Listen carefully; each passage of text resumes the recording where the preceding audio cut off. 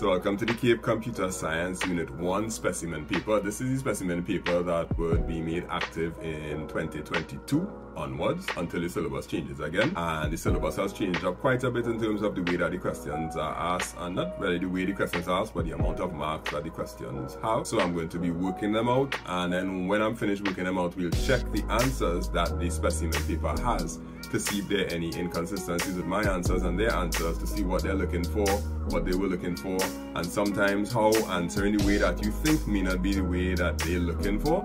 So check it out, and I hope that you learn something.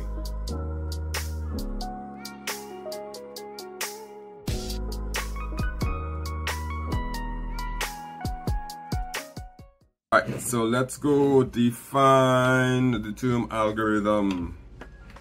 An algorithm is a set of steps to solve a problem in a finite amount of time. This is a step to solve a problem in a finite amount of time. Yeah, that's the algorithm. Next, structured algorithms and programs are designed using three basic control structures. State all three. Alright, sequence, selection, and looping.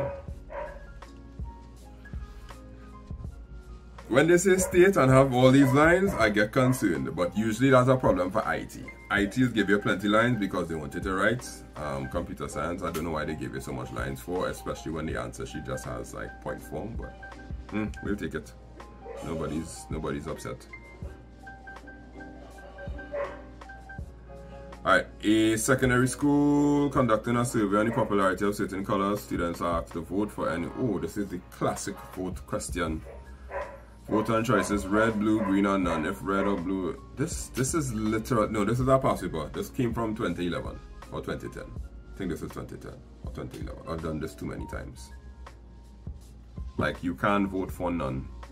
Write the pseudocode to find and print the number of students who voted for each of the colors. Total number of students that voted for red, blue, and green. Yeah, this is the exact past paper question from one of those years. Assume that on the day of the survey, 150 students are present. Also assume that all votes are valid. How much space we have? Oh, that's a little bit of space, comparatively speaking. Alright, let's go start. No, I should list all the variables. Let's do it the standard way. Algorithm to find the number of colors. No, number of votes. Yeah, variables. The variables we need to have here would be a vote, a counter, set the counter to 0, total, set to 0. Then we need to find the total for each one. R total, blue total, and green total. Well, we'll see when we go to the answer sheet if they again given you marks for assigning variables, well, to initialize variables. We'll see. And then we have the grand total. Okay, good. So we start. So assume that all votes are valid. So we do not for loop for 150 times 4. C is equal to 1 to 150 do. And then we're going to say print, please enter vote. After they enter the vote, we read the vote. Read V, right? Right, so we read the vote. And then now we have to do all of the ifs. Oh, that's a lot of ifs. Okay, so if vote equals red, then RT is equal to RT plus 1. And yeah, if vote is equal to blue, blue total is equal to BT is equal to BT plus 1. And then if vote is equal to green, GT is equal to GT plus 1.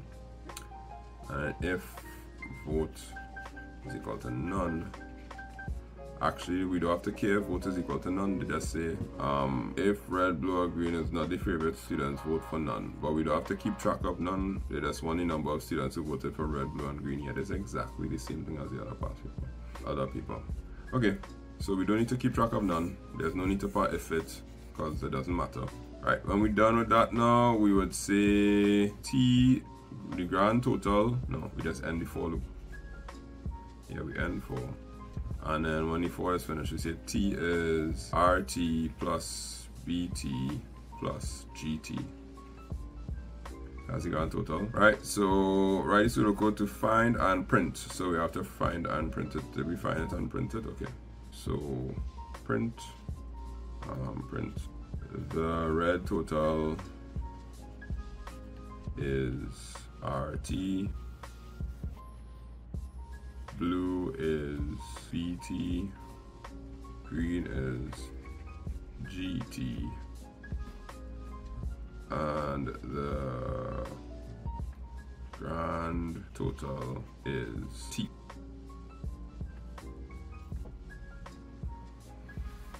Yeah, I think that's it there. That should be 10 marks. Did I leave out anything? No. Does not seem so.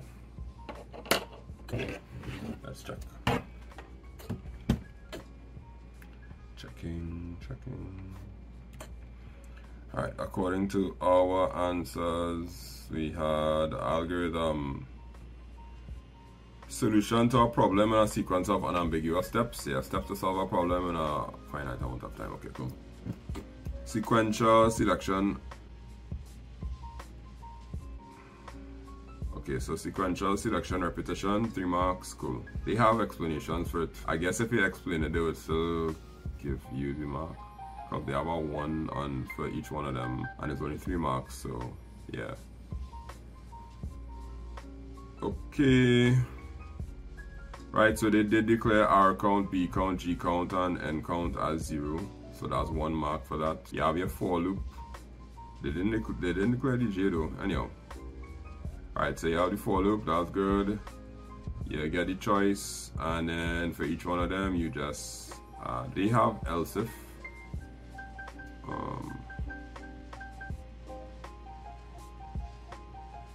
They did keep track of the non-count. I wonder why, but why did they keep track of the non-count? If you assume that all votes are valid, then keeping track of the non-count wouldn't matter. Why would that be necessary? You see, they have a mark for n count is equal to n plus 1, n count plus 1. Is there a reason that they would do that? I think our reason for keeping track of the n count, because all votes are valid, we just not counting the n count vote. Alright, and then they have print each one of the counts, good, and total. So one note that the print command could have all the required info. Right. The only thing that they have different here is they kept track of the n count. But I didn't see the need to keep track of the n count because it wasn't gonna get printed, and even if the votes are valid, we would still get a vote called none, and it will just move on with life. The loop will just go again and ask for a new vote when they put none. Yeah. If I were an examiner, I would argue that the n count doesn't need to be counted for the requirements to be met. Okay. Good. Number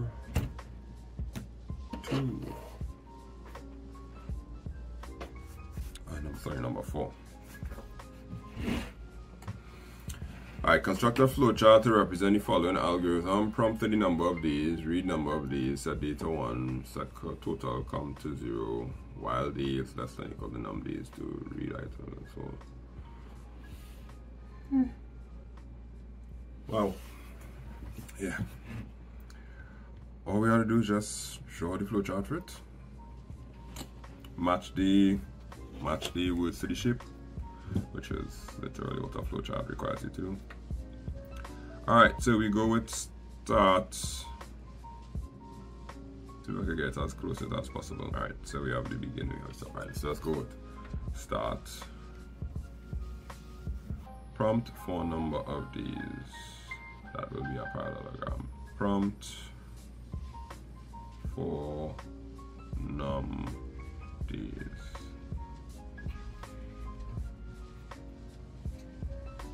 Right. Read num days. Parallelogram. parallelogram again.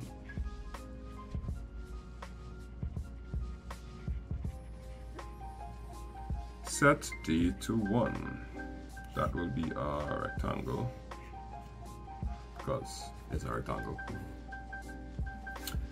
Now we have a while loop, so the while is going to be a diamond immediately. Immediately we have a diamond. While D is less than or equal to num days. Alright, so while D is less than or equal to num days do, so we have a yes.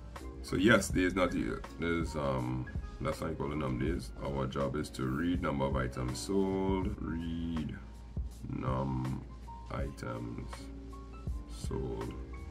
Then from here we have a if, so a if is a diamond.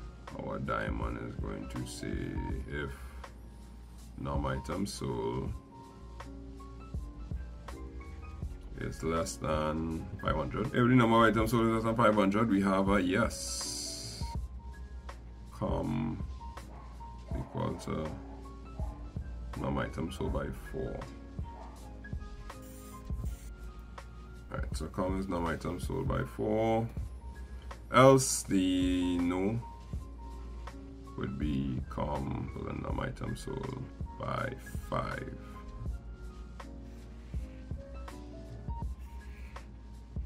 Okay, end of, right. Alright, so when that those two end, they are going to meet up with total com is equal to total com plus com.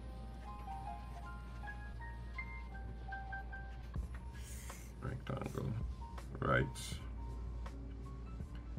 Then we're going to go to print com, which is going to be our parallelogram. And now we have to add 1 to D. Add 1 to D is our process. And that is now going to loop back up to here. Right, I need to get closer to do that loop properly. So we're going to go from here and loop. Right. We need to loop back up there. And then the end while, wow, the end while is just one thing, which is print num days.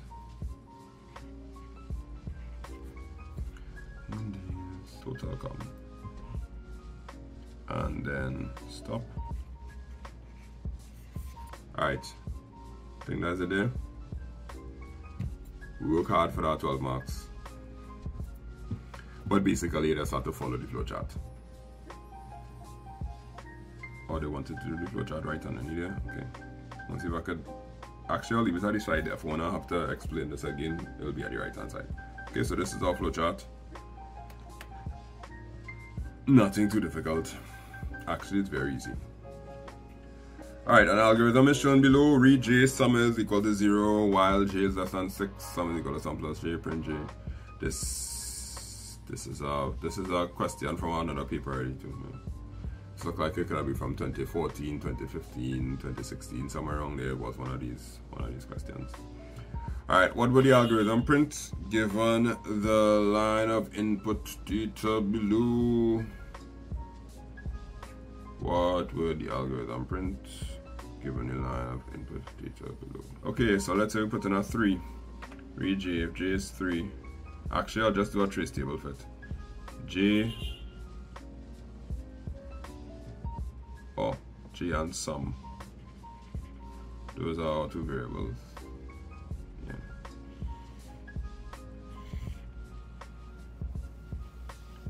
Alright, so J is 3, sum will be 0. That'll start us off. Then we say while J is less than 6, is J less than 6? Yes, sum is equal to sum plus J, so 3 plus 0 will be 3. Print J. Okay. So it will print out 3. Okay, that's the first time. Then it'll read a new J, we'll get the 2 inside. 2. Is J less than 6? Yes, so sum is equal to sum plus J. 3 plus 2 will be 5. Print J, which will be 2. Then we have 1. 1 as J. Sum is equal to sum plus 5. 5 plus 1 is 6. Print J, which is 1. and then 5 is 5 less than 6. Yes, it is. So 6 and 5 is 11. And we have 5. Then you're gonna get 7. Once you get the 7, the condition will not be met because 7 is not less than 6. So then our output will be, it will print sum is equal to, oh no, it's sum plus g, my bad. Oh no, I am correct. Yeah, sum is equal to 11. 3, 4, 5, 6, 6 and 5 is 11, yeah. It will just print 11. How much marks for this? 3 marks? I'm very interested to see how they're pulling out the marks for this. Because they didn't tell you to do the trace table, they just say what will the algorithm print given the input. So if you just put sum is equal to 11, you get 3 marks? I doubt. Let me see if the flowchart line up. Flowchart.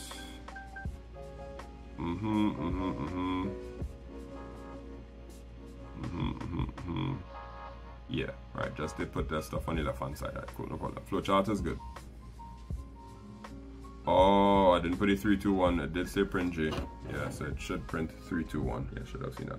It will print the value of J as 3, 2, 1. Wait, why wouldn't it print the 5 though?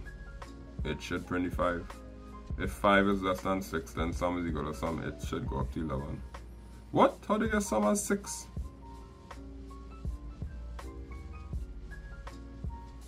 You'll see now they're right. They have sum as 6.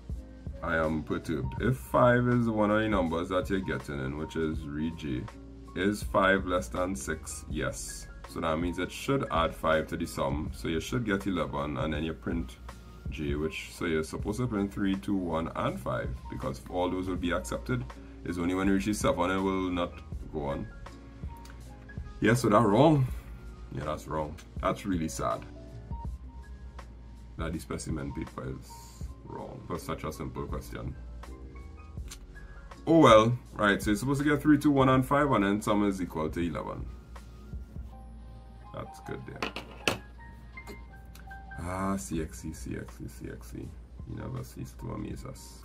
Alright, that's module 2. Right, so of course, thanks for watching. You made it to the end. If you're looking for makeIT classes that you want me to teach, you could check us out at education.makeITsimpleTT.com, and you will see all the different packages that we have for makeIT classes. And of course, you could always come back to this YouTube channel, and there'll always be free videos here to explain different things to you. But if you want dedicated classes that will explain certain things to you and make sure you understand the syllabus inside out, then check us out, education.makeITsimpleTT.com.